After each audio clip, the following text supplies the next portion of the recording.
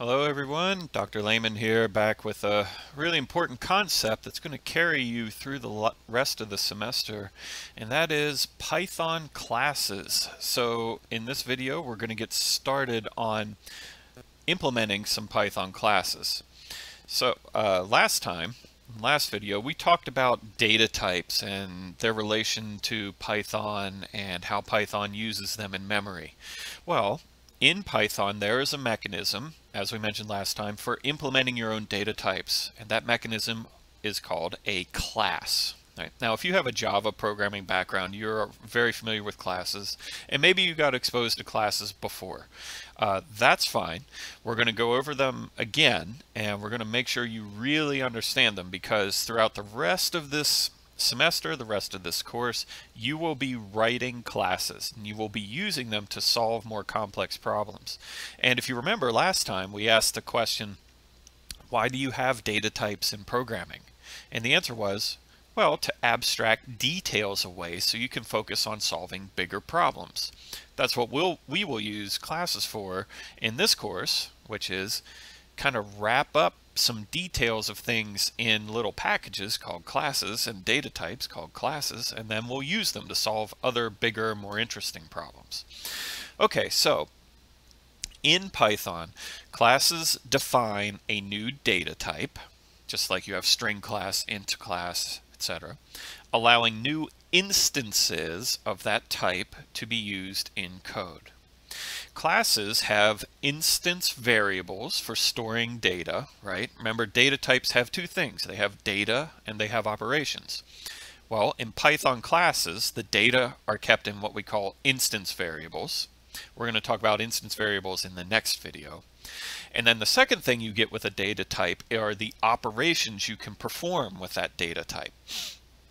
And Python classes, these things are called, they're not called operations, and they're not called functions, they are called methods. Okay, so let's get into it. What I would like you to do is fire up an interpreter, preferably PyCharm, because we're going to be doing a couple of lines of code at a time, and you're going to want to rerun everything. So get your editor open, and then anytime you see code on the screen, I want you to follow along. Okay, so in your code, so type this up. Here we are going to define a very, very simple class, and we're going to call it student. And this is going to create a new data type in Python for us to use. Now, this new data type that we're going to create, it's only going to be there like for as long as our current Python interpreter is running. It goes away, right? If you reboot your computer or Python crashes, forgets all about it, about this class you create. All right, so how to create a class in Python? Well, you need this keyword called class. Should be easy to remember. And then you give it a name. Okay, class names in Python are capitalized, right? They are camel case or title case, as some people call it. It's capitalized. And then inside our very basic, very simple class that we're going to call student, so we got class and then the name of the class, colon. We come down and we do our 4 spaces in or our tab character in. We are going to define a method. Now remember, methods in class terminology are the operations of the data type. There's going to be a lot of vocabulary in this lecture, so you need to really let it sink in. Maybe you need to watch it a few times because there's a lot of super important terms we're going to keep introducing in this lecture and just use over and over and over again throughout the semester. Okay. Inside our class student, we are defining a method. Okay, method is the operation on our data type, but methods, you can just think of them as a function from Python that is declared inside a class. Okay, so it's a function. You all know how to define functions, right? And what functions can do. Python methods are just functions that are inside a class. Okay, everything you can do with a Python function, you can do with a method. It's just that the method lives inside the class. So I want you to think of classes and think of instances of classes when you're using them think of them as a little box, right? And things live inside that box that you need to get access to and can use to solve problems, right?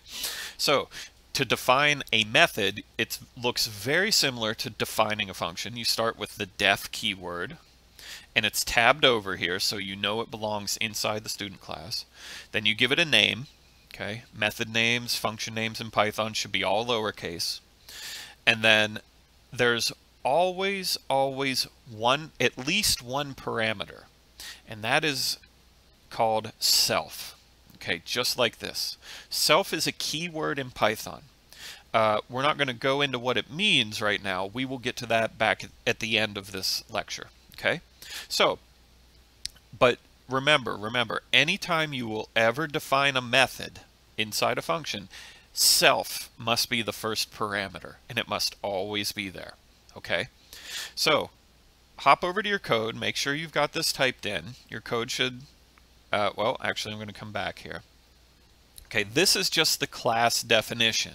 If you go ahead and run your code, it won't do anything, right? It should run, but there won't be any output, okay? That's because what we're defining here is think of it as defining a blueprint. This is what a student class can do, but we have to actually create one of these things and use it, right? Just like Python has string classes that are defined, well, one string class that is defined, you still have to make an instance of a string class in order to use the string, right? So here's how we create an instance of our student class. We call student the name of the class. It's got to be this, right? Followed by open paren, close paren. So this looks a lot like a function call or a method call. And in fact, that's what it is. It's calling a special method called a constructor. We will come back to constructors in a later video, okay? Next video. But anyway, just know, hey, I need a new student I want to play with. You call it like this, okay?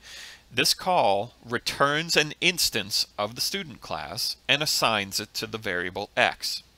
This is just like you saying x gets 1 or x gets the string Alice, right? X gets student gives you a new instance of this. Okay, you can have multiple instances. X gets student, Y gets student, Z gets student. Make as many as you want, just like you can with strings or ints. Now, I want to call this thing. How do I call this method? You use this syntax. X dot, this is the dot operator, say name. Okay, so this calls the say name method on the instance of X. So go over to your code. Your code should look like this. Zoom in a little. And if I go ahead and run this, it's a little gray up here because I don't have the appropriate white space, I think. Oh, no. It's a different warning. Ignore that. Here's the code we had from the slide. Go ahead and run it. Right. So you can see down here, the output did happen. So what happens here? What's going on? Line 6. We get a new instance of the student class. And think back, right? Think back to the last lecture. Classes are like the Kia Sorento 2020 front-wheel drive L, or whatever it was. When you do this, you're saying, hey, give me one of those. You go to the heap and you get one. Okay? And now I'm saying x dot say name. Whoops. So this says, all right, take my instance, my particular car of student, and on that instance, invoke the say name method.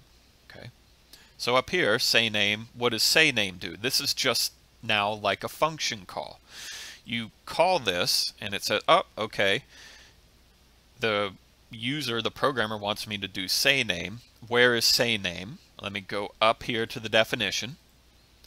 It does any parameter argument substitution it needs to do. We'll come back to that later. And then it goes inside the function and runs the function body, okay, which in this case does the print statement. And then it comes back out to where it was called, right? So we leave line 3, we come back to line 7, right? and we're done. We continue on, right? We could do more here, so let me just print something, right? So we're going up here, invoking this method, looks a lot like a function, finishing our execution. We come back down to line 7, then we go on to line 8. All right, that's all that's going on here. Not too bad, right? It's just kind of like a funky function, but with extra steps. All right, let me get out of this, go back to my slides for a second. Okay, so you saw the dot operator that we used before. Well, you have seen the dot operator before in your life programming, right? Like if you were using a list, you could append to a list, right? And you called X, here's my list X, dot append something, okay? Or maybe you had string dot split, string dot strip. This dot operator, what it does, what it's really doing, is it is used to call a method that is defined within a class. Okay, so when you call x dot append, what Python does is it goes to its class definition for the list, goes down, finds the append method, and then invokes it, right? And the method is just a fancy function. Okay, so that's what the dot operator does. It calls things, calls methods, and later we'll use it to access instance variables on instances of classes. Okay, let that sink in. Right, understand what the dot operator is doing. It's going to the class instance and calling a particular method on it. Okay, now you know how those methods are defined. They're defined this way. All right, let that sink in a little bit. You can also have instance methods with arguments. We'll do that here in a little bit. Okay. All right, but let's go back and play with some more classes, right? So what I want you to do is copy and paste that student class you just created and make a different class called another student. Okay, just change the name to another student, but have their say name print out something different, right? So, and then we're going to call this code. X gets student, x.sayName, y gets another student, y.sayName. Okay, so let's go do it together. Okay. All right, so here's my code. What I said to do is copy this stuff. Okay, copy and paste. And I said rename this to another student. And change this to print out a different name, Alice. Okay, so these look very similar, right? But they are different. I am actually going to create two separate classes here. And we'll prove to ourselves that it is two separate classes. So I'm going to create an instance. I'm going to get an instance of this other class, another student, and I'm going to tell it to say its name. Okay, so what do you expect that the output's going to be? Well, it should print, first I get X, say my name is Lucas, then get a value, this different class, and call say name, and say my name is Alice, right? So this is where like the methods are really important. Okay, so Python is not going to get confused. We've got two methods here that have the name say name, but they're defined in different classes. So even though you're calling the same looking thing down here, Python knows the difference. It knows that when you call x.sayName, it should go to student, because that's what X is. It's a student, and call students say name. Okay. Y is another student, a different class. So when you call y.sayName here, it's saying, oh, wait a minute, go to y, which is an instance of another student, and call its say name. Okay, so let's go back to our slides and try and draw a picture about what's going on in here. Right? So here's a visual representation of what we've got going on. It's a class. It's called a class diagram. Maybe you saw these in a previous class, but it's a way of thinking of classes and instances of classes visually.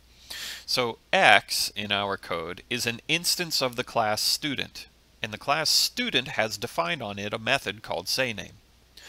Y is an instance of the class another student, and it also has a method in it called sayName. All right. So let's run it again, but let's change it up just a tiny little bit. Okay, so we're going to take our code and we're going to reuse, or we're going to reassign the variable X. Okay, so let's go over here. X gets another student, and then X dot sayName, right? Student variables, these variables for your custom data type, they can be reused. Ignore that stuff down there at the bottom. My name is Alice, my name is Lucas, right? From our previous lectures, remember, variables just hold references to objects in memory, to instances of classes that live in memory. So here, X is a student, and we call sayName. Here, I reassign the value. I create another student instance, assign it to X, and then call X sayName. It all works out just fine. Okay, go play with this in the Python tutor. Plug this into the live visualization and step through it item by item so you can see what happens. Right? All right, let's go back to our slideshow again. Whew, instances. Classes, objects, oh my, you know, these are, they're not the most exciting words on the planet, but they have very different meanings, and it's important that you concretize in your head what those different meanings are. Okay. Classes, think of them as the blueprint for the data type, okay? They're kind of like function definitions. The function doesn't like run right away. You have to call it to get a function that you define to do something, right? Go define a function in Python. It doesn't actually get used until you call it. Same thing with classes. Classes are the blueprint of a new data type, and they define its operations and data. But the class definition itself, with that class keyword, it runs, but it's not like really going to do anything until you use it somehow. Instances of classes, right, when we call this something that looks like this constructor call, they actually create an instance of that class in memory. Python talks to the heap and says, hey, I need one of these things. Where should I put it? And then it puts it there, right? So you need to get an instance of a data type, an instance of a class before you use it to compute, to do stuff, right? Okay, so classes, instances of a class, and then objects. Okay, objects are the term for all instances in memory in Python. Everything in Python is an object. Everything that lives in memory in Python is an object. Python is an object-oriented language. Okay, you may have heard that term before. Java is also an object-oriented language. It just means that inside itself, Python is organized. Everything in memory is organized around this notion of objects. Okay, here's some code. All right, look at this. Just take a look at the code. Where is the class here? Okay, the class is this whole thing. This whole block is the class. But again, it's just a blueprint. When you run code, if all you have is this, you don't get any output. You're not doing anything if you just have this part. It's a class definition, just like you have had function definitions before. They tell Python what to do. X and Y down here, they take on instances. They are references to an instance of class student. Okay, an instance of this guy. But they're actually different. This is something different. It's an instance of what? Z is an instance of class string. Class, instances. Blueprint, using the things. All of them, every single one of them, are objects in memory. Okay, because it turns out whenever Python reads this thing, it creates an object in memory, and then anytime you want one of these guys, a student, it goes out, kind of grabs that definition that you put up there in memory and uses it. Okay, so all of these things are objects in memory. Objects are the generic term for stuff that lives in memory in Python. Okay. Whew. Let's go back to methods for a second, because they can be flexible. All right. So let's say that instead of hard coding in my name is, we want to pass some data to our method as a parameter. Well, you can do that, right? Let's go edit our code so that our code can take a parameter. All right. So I'm back here in my code. Let me get rid of the another student. I just want to getting rid of another student. Let's start back where we were. Well, instead of hard coding my name is Lucas, let's make this a parameter. Okay. My name is, and so I want to do something like say x.sayName Lucas. Okay. All right. Well, what I will do is I will add a parameter up here, and in my print statement I will use this parameter. Okay. This is just like defining a function that takes a parameter, except obviously the huge like elephant in the room here difference is the self guy. So the self guy is gonna stay there for now. Okay, we're gonna talk about him in a minute. Let's explain what he does. All right, but I can run this. Okay, go ahead and run this. Okay, print my name is name. Well, I've called say name with Lucas. I can call say name with Alice. I can call say name with Bob. Just duplicating the line here with Control D or Command D, right?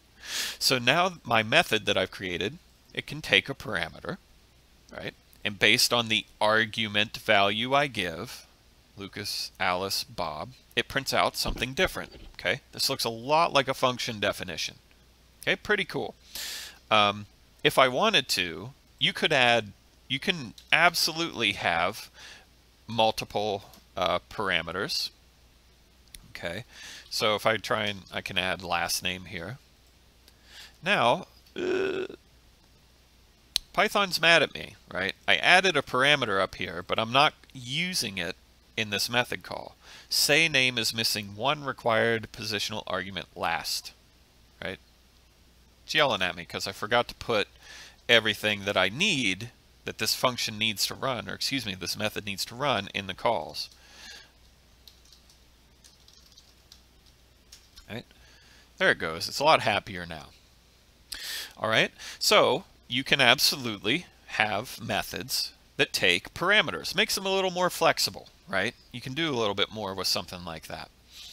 All right. Let's get back here. So we've had this guy staring us in the face. Go back to the code for just a second. Called self. Ugh. What in the heck is this self thing? What in the world is self? All right. Okay, self, it's a keyword in Python. Self is a special variable that is only usable within a class that refers to the current instance of the class. Whew. It's how a class can access other methods of the class or other class instance variables. Okay. Let's take a look at this. All right, understanding self. Here's my student class. All right, X gets student. X.sayName Lucas. Y gets student. Y.sayName Bob. There are two parameters to sayName, right? There's self, and then there's name.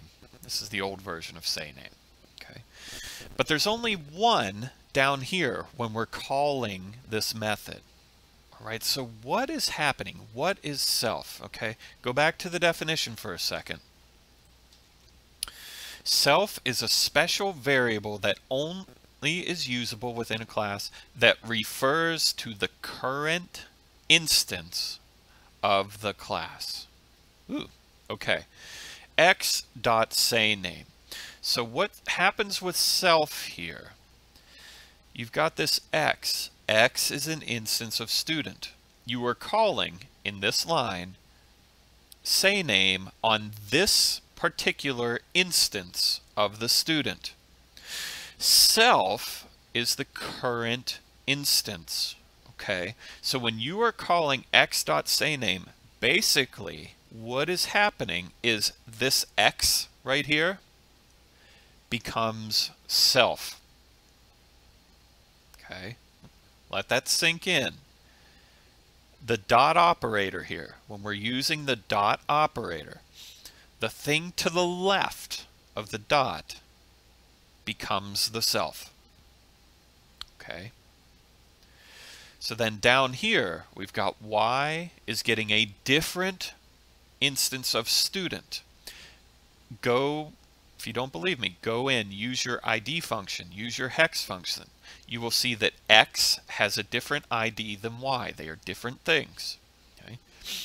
When we call Y.sayname, self becomes Y. Okay. So we're calling the sayname method on two separate instances of student, X and Y. Go look at this in the Python tutor as well. Okay. Actually, maybe I can do that for you. Let's see if we can fire that up real quick.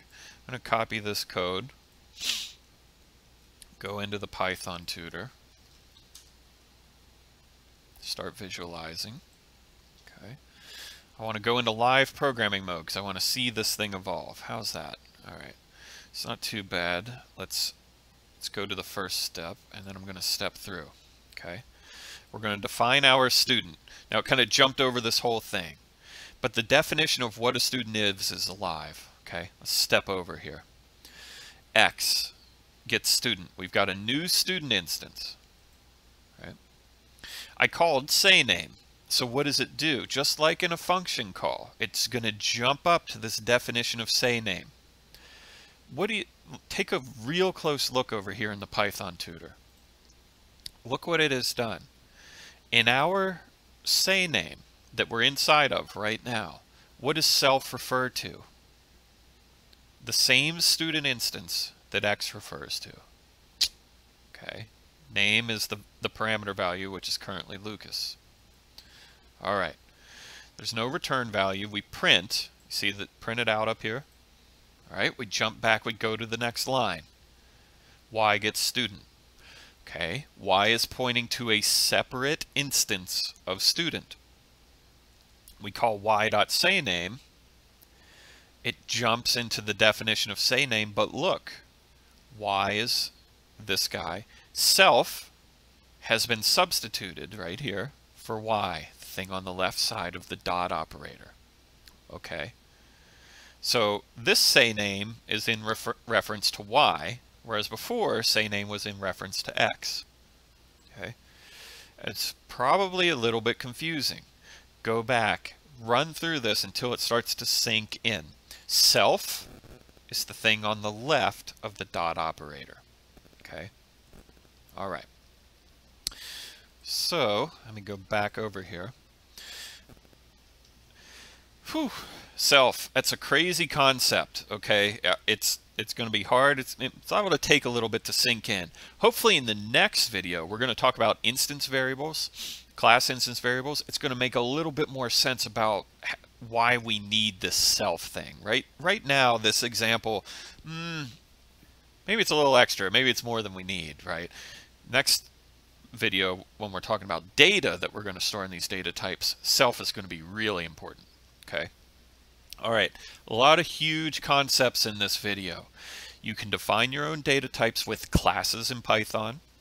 The operations of data types are defined using methods, and data are called instance variables. That's going to be the next video. Okay. You must create an instance of a class to use it, and the instances that are in memory, that live in the heap, everything in Python, those are objects altogether. You can have instances of lots of different things at once in memory. You can have students and ints and floats and strings and lists all living together. Those are all called objects in memory. Methods are functions that are defined within a class. Methods can have parameters, but the first parameter is always, always, always this self guy. And what is the self? The self is a special variable inside of classes that refer to the current instance. Okay, the thing on the left of the dot operator when they get called. All right, next video we're going to take a look at instance variables inside of classes, and we'll come back to this self guy again and try and understand why we need him and why he's so useful.